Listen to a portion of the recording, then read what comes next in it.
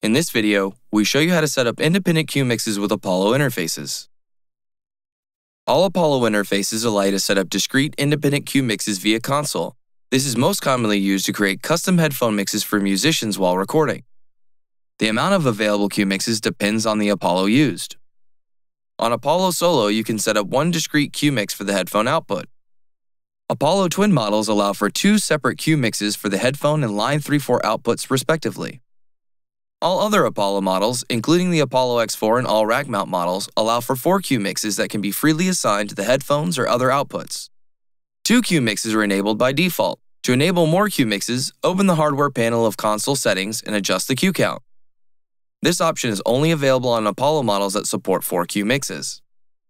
You will not see this setting when using only an Apollo Solo or an Apollo Twin. If using a multi-unit system, make sure to set a rack mount Apollo as a monitor unit to access all 4 cue mixes. For more information, see our video titled How to Configure a Multi-Unit Apollo Setup. Cue routing is managed from the cue outputs panel in console. On this panel, you can set the source for each cue and route it to available outputs. When a cue's source is set to mix, the main monitor mix will be sent to the outputs assigned to the cue. The SIN fader for that cue will be grayed out in the SIN section for each console channel.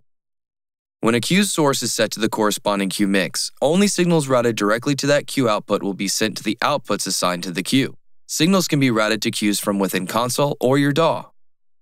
On Apollo Solo, a single cue is displayed on the cue outputs panel corresponding to the headphone output. On Apollo Twin, 2 cues are displayed corresponding to the headphone and line 3/4 outputs. Apollo 16 models do not feature headphone outputs, so cues must be mirrored to available analog or digital outputs. In a multi-unit Apollo system, cues can be routed to the built-in headphone outputs of any connected Apollo, as well as the line 3/4 outputs of an Apollo Twin if connected. However, cues can only be mirrored to available analog or digital outputs on the monitor unit.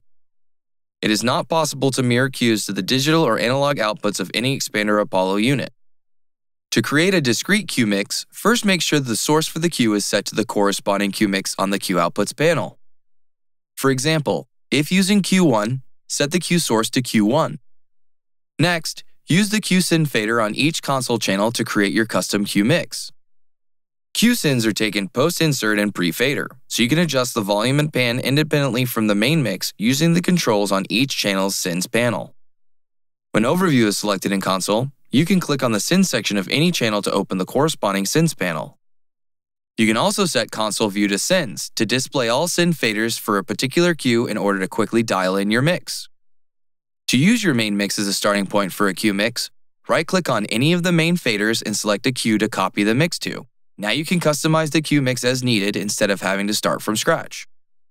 You can also send signals to your cues from your DAW, for example, to include a click track or DAW playback in your cue mixes. Each cue is available as a pair of outputs within the DAW. If your DAW doesn't display channel labels, check the I/O matrix panel in console settings to see which output channels correspond to the cues. Next, set up a SIN on any tracks that you want to include in the cue mix, and set the output to the SINs to the desired cue. In Logic, click on the SIN field and select the corresponding cue channels as the output. In most cases, you'll also want to set the SIN to pre-fader. Repeat this for all tracks that you want to include in the cue mix, and use the SIN faders to set their levels.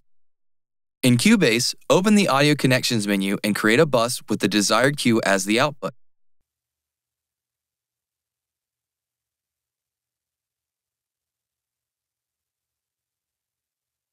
In the Mix Console window, create a SIN and choose that bus as the output.